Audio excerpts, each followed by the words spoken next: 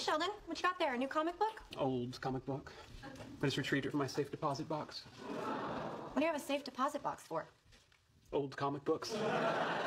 I lost this to Wallowitz in an ill-considered cricket wager. What, do they have Wii cricket now? Oh, that can't be very popular.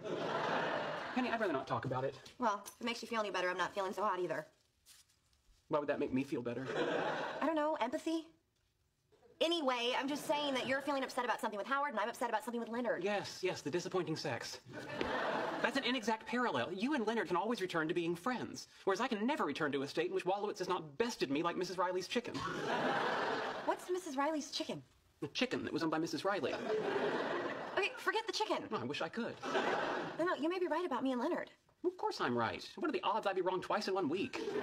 No, I mean, we can always go back to being friends. I just said that. This conversation has started to circle. Meeting adjourned.